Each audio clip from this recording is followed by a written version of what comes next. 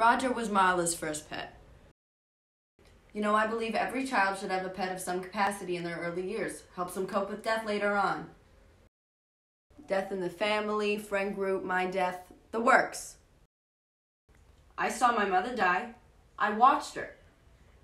You know, if I'd had a parakeet like Roger die before the incident, I'd feel a whole lot better about this whole situation.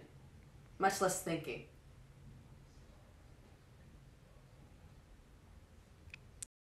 Marla had won Roger at the state fair 6 months back.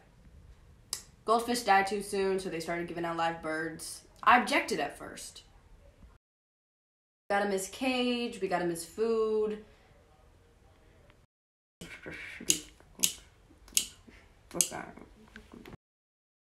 Something about Roger. He would yell, a yelling bird. And it wasn't appealing. It wasn't a song. That's what it sounded like. Like it was in pain, suffering, the works. We had neighbors call the police twice because of Roger. Always yelling. At one point, we put a rubber band around his beak. Held it shut. Marla kept telling us to take him to the vet. Was he in pain? Was he yelling from that? We didn't know. Paid a shit ton to take him to the vet just for them to tell us they didn't know either.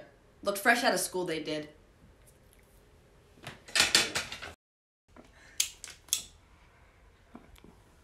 He snapped out of the rubber band eventually. Just kept yelling.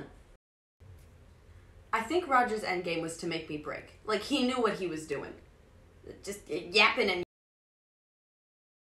I remember one time he got out of his cage, landed right on the lamp on my bedside table, stayed there all night, didn't make a sound. First ray of light, started yelling again. I almost choked him dead, I did. Alarm didn't go off for another 2 hours. I did some writing to pass the time. There's no way I'm gonna get any sleep after that. Roger died 2 days ago. Lord knows how old he was. He flew right into the stew I was cooking. God, it was horrible. Marla ran in, wondering what was happening. The yelling was so horrible. We just watched him boil.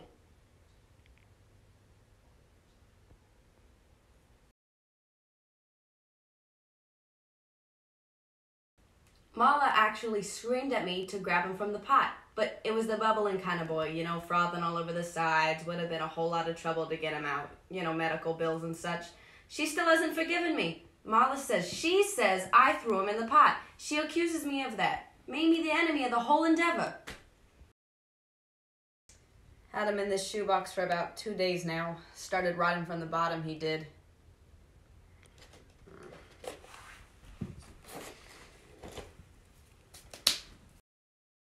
I haven't buried him yet. Ground froze over recently, so we have to wait for it to thaw. Rest in peace, Roger. Hopefully we can bury him today.